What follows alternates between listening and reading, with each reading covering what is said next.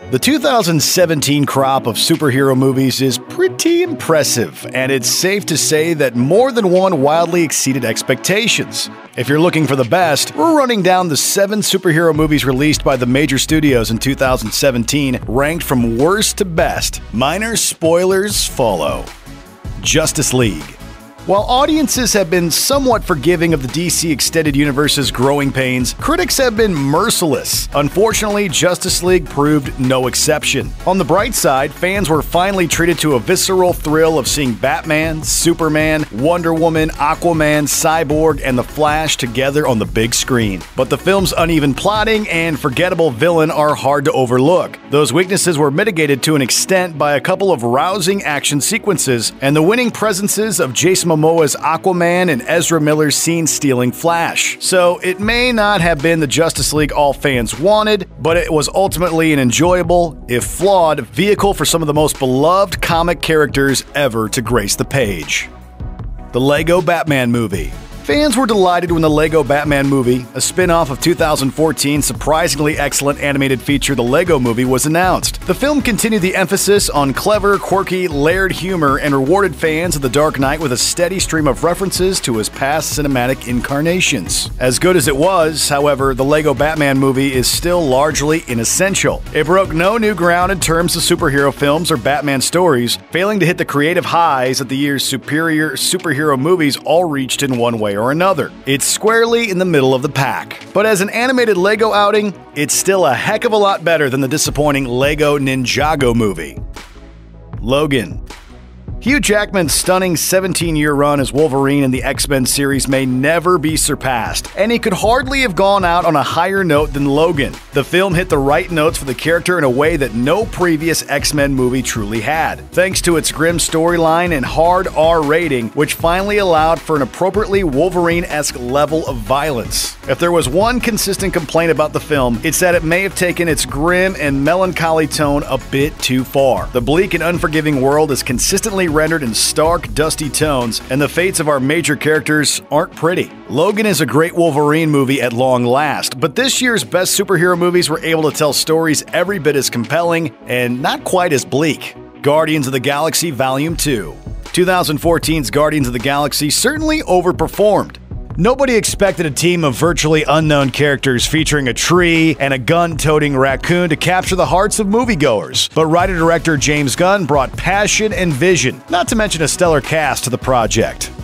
Guardians overcame low expectations to become one of Marvel's most loved films, meaning that its sequel faced expectations that were anything but low. Fortunately, Gunn and his ragtag team of space heroes largely delivered with Guardians of the Galaxy Volume 2. The action sequences are even crazier this time around, but the family-oriented story also serves as a framework for Gunn to explore some of the more unlikely family dynamics of his characters, and to delve into some of the more complex aspects of their personalities. She just told everyone your deepest, darkest secret! Dude, come on, I think you're overreacting a little bit. You must be so embarrassed! Volume 2 may not quite have lived up to its predecessor, but it benefited from not trying too hard to achieve that lofty goal. Plus, any film that features Kurt Russell as a quasi-immortal living planet in a human form earns points for its sheer awesomeness. Wonder Woman.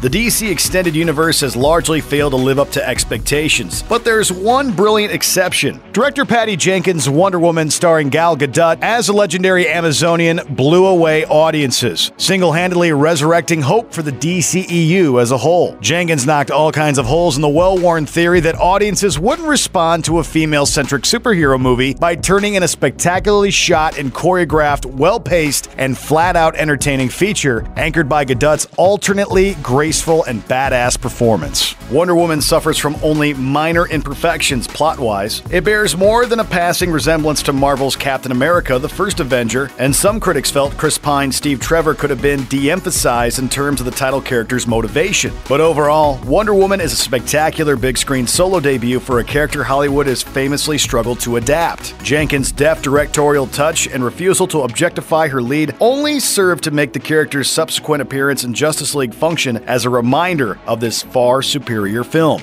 Spider-Man: Homecoming. Until 2015, Sony Pictures held the sole film rights to Spider-Man. The first appearance of Spidey in the MCU in 2016's Captain America: Civil War proved what audiences have long known. Spider-Man belongs in a larger universe with the rest of Marvel's heroes. On the roof! Hey everyone.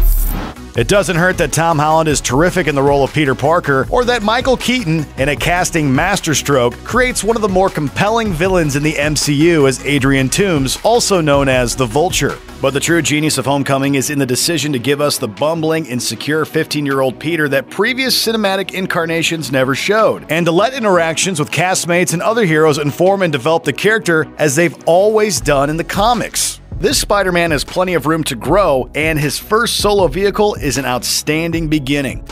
Thor: Ragnarok.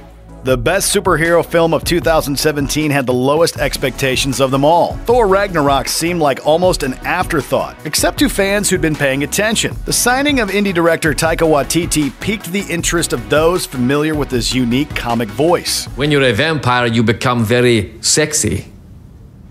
And the news that the plot would incorporate elements of the Planet Hulk storyline from the comics, as well as intriguing cast additions including Cate Blanchett and Jeff Goldblum, clued them in that they might be in for something special. Thor: Ragnarok destroyed critical and box office expectations by finding the innate silliness of the MCU's God of Thunder. This is called the Revenges. Revenges? I mean, we don't have to have a name. We could have no name. The movie's nonstop humor is liberally balanced with plenty of stunning action, a brilliant soundtrack, and a truly threatening villain in Blanchett's Hela. The welcome returns of Tom Hiddleston's Loki and Mark Ruffalo's Bruce Banner/Hulk, not to mention some strongly drawn new characters and one well-placed Doctor Strange cameo, connect the film to the larger MCU. But Thor: Ragnarok is its own singularly insane flick, and one of Marvel's best. Here's hoping we get a Waititi-directed Thor 4 as soon as possible.